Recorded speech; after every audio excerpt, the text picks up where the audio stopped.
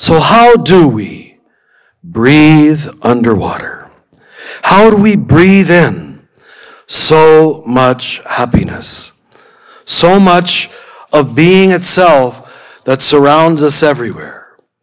I do think you could say that addiction in many ways emerges because of a lack of contact with true being.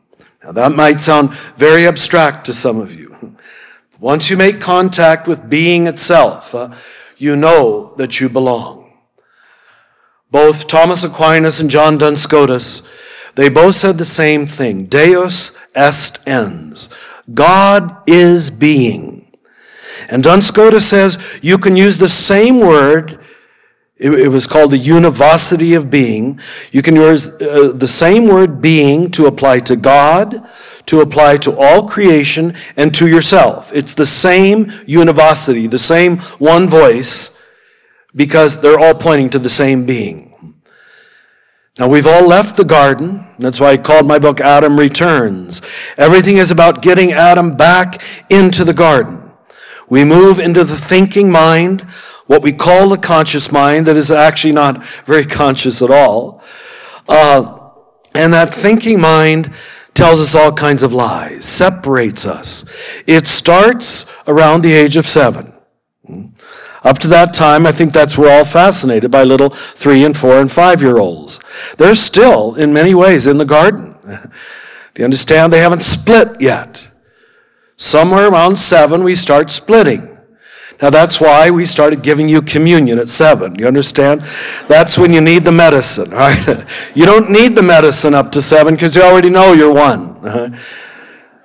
But then you leave the garden and we got to start feeding you the body of Christ so you'll know you are the body of Christ. And so the transformation can take place and you can know that you are what you eat. That's why if we didn't have Eucharist, we would have to create it. It's the most perfect religious symbol I can think of, what we're about to celebrate this morning. But nevertheless, we leave the garden. We move into split consciousness. We do the dance of life, and in that place outside the garden, we are very lonely. We feel what the philosophers call alienation. And that sense of alienation seeks some redress, some solution, some overcoming of that terrible sense of separation anxiety. We begin to see it in little children already. Around 5, it begins. This fear of being separate from mama as the separation starts. The little ones don't even fear that yet. They know they're still in union. And all of the work of God is getting us back into the garden to believe what was always true and always will be true and is true this very moment. But most of us in our thinking mind, because of our intense self-hatred and self-doubt, we don't believe it anymore. Therefore, we have to find a new way of breathing, a new way of taking in life. In Everything Belongs, I call it the contemplative mind, over against the calculating mind that most of us have been trained to think with.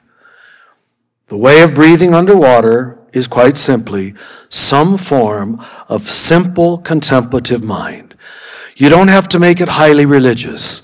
It's as simple as the breath. But it does not happen through the mind, right?